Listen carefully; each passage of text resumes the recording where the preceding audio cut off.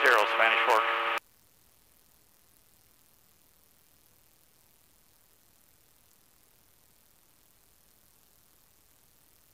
Yeah, he's sure going way out there. Yeah, it's bigger, so it'll go a lot wider to give people space and time. Otherwise it binds up the pattern, he can't really get in. It does what? It binds up the pattern? Yeah, he won't be able to land because everything's too close together, right? Traffic 21 Papa Fox, turning left base 30, touch and go, Spanish Fork. So he needs to give everybody a little bit more time usually, because he's going so much faster. So they just fly a bigger pattern. The faster you are, the bigger the pattern you fly.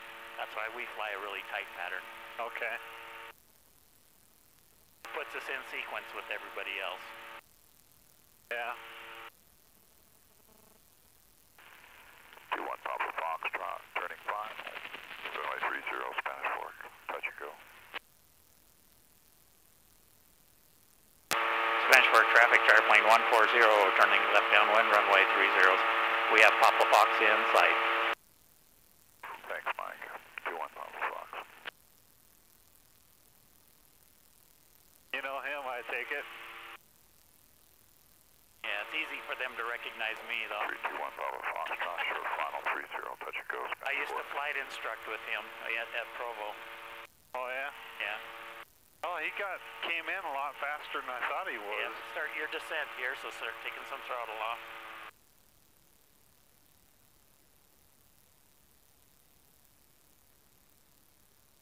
Yeah, he's going a lot faster.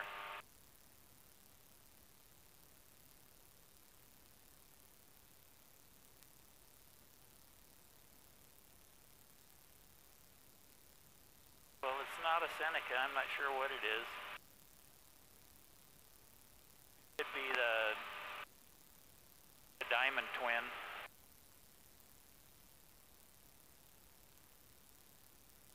It looked like a twin? I can't tell from here. Yeah, I couldn't either.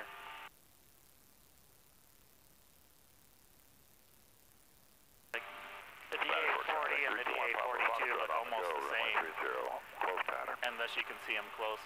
What's that? They look pretty close to the same, the DA-40 and DA-42. Oh. Airplane 140 on left base, runway 30, stop and go. We'll switch over to a right pattern after this landing. Roger that, I'll keep an eye out for you. Just turn a little bit more.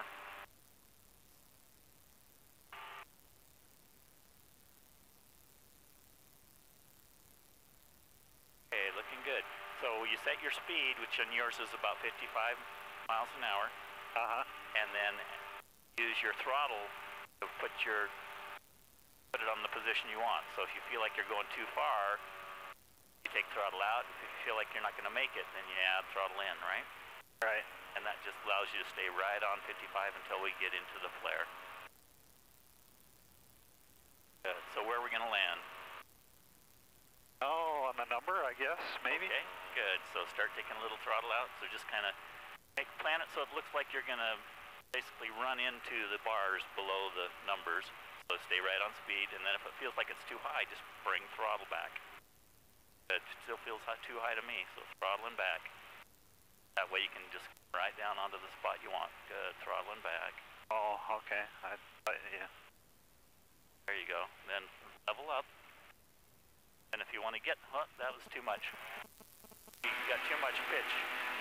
There, just hold it and wait. You're good, good. Good, okay. Don't get too much steering until we're on the ground. Okay, throttling up a little bit, holding the stick back, wait for the nose to come up. Good, keep adding throttle. Good, RPMs look good, everything's looking good, just keep adding throttle. It's all in. Okay, good. And just nice and easy and level. It'll come off on its own. There you are. Okay. I did the right thing by adding power, didn't I? Absolutely, yeah. Okay. That's what I was going to do next if you didn't. So, okay. Good job.